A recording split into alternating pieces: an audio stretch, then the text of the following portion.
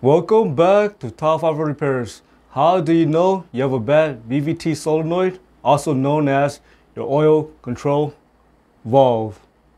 If your engine is equipped with a variable valve timing system and your check engine light is on and you're experiencing poor acceleration, stalling, rough idle, poor gas mileage, it is possible that your Vvt solenoid is bad.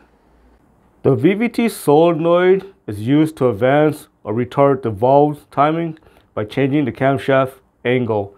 And when the Vvt solenoid fails, it's going to trigger the check engine light, and you're going to get a P00A, P0011, P0013, P0017, P0020, and P0022 camshaft codes.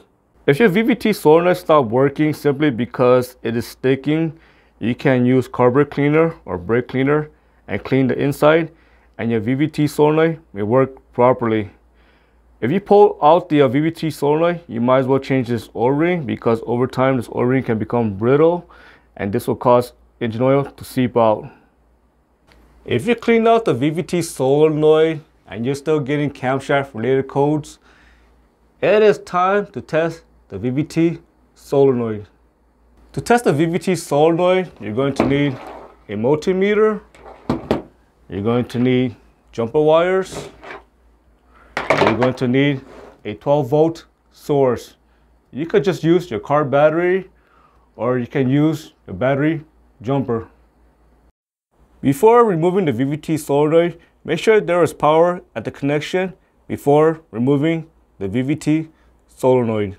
So the first test is to test the plunger. We're going to make sure that the plunger plunges in and out.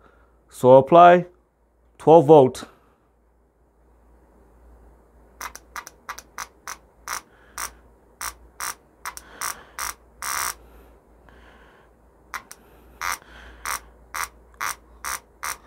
So the plunger is working properly.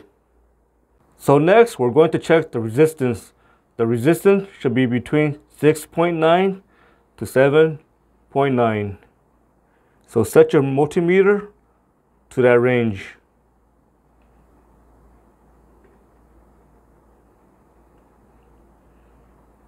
As you can see, the resistance is below spec.